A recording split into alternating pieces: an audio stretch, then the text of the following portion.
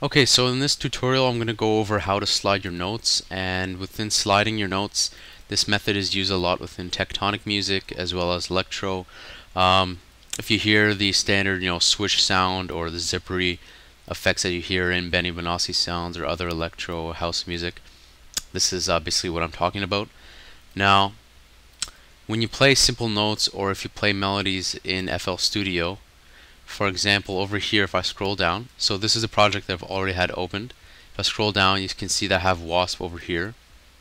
So if you're using instruments such as Wasp or 3X oscillator or some of the other FL, basically default instruments, you'll be able to take advantage of this.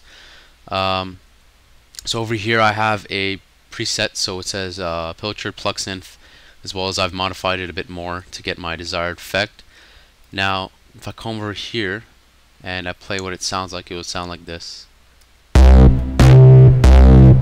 Now, so basically, right there we have a single note. Now if I play that note, so over here I'll go to pattern mode, and if I play this note, you just hear one basic note basically. So you're just hearing one note.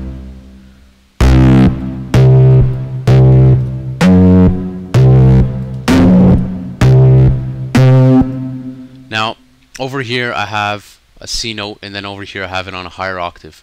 If I want to make it have a smooth transition and basically slide to the next note, all you have to do is come over up here and click slide. So you see I have the piano roll open. Up here when you click slide, it's the same as pasting a note, but instead it pastes basically a slide note. So you have a note here, and then within this frame it will slide up to the up an octave and then play this note. So it would sound like this. But basically you got to play around with it, because if I make the note a bit longer, and if I make this much longer, the time for the slide will basically take a really long time. So if I play it, it'll sound like this. But basically a lot of people don't like that. They like having a quick slide and then going to a new note. So basically, like, if we make a melody, I can make it like this. So we'll have one C note over here, bring it up an octave, come up again, and then you can make it slide back down.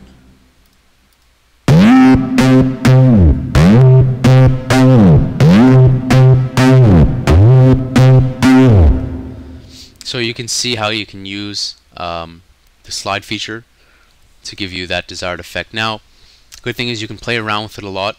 After doing that, you can put the arpeggiator, split it up, as well as you can put a slide within a slide. So if I make this like this, so make it a bit longer, and put that there. Sometimes you need to play around with it until you get a good effect. Now this might sound quite random. We'll see how it sounds like.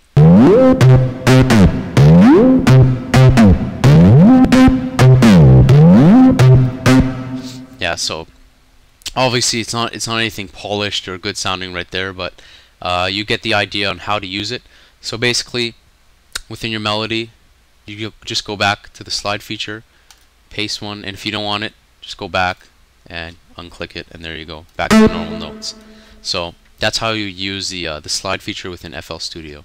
Now I'll show you an example on how I've used it for my own melody. So over here I have pattern 39 open, and my pattern 39 would sound like this.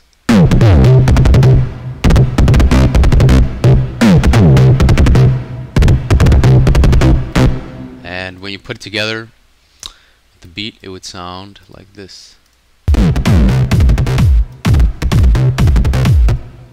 So I mean, it's not anything amazing, but you get the idea, and how to use the slide feature towards using it towards your own melody. So thanks a lot for watching this video, and I hope it helped you out with sliding notes and using the slide feature within FL Studio.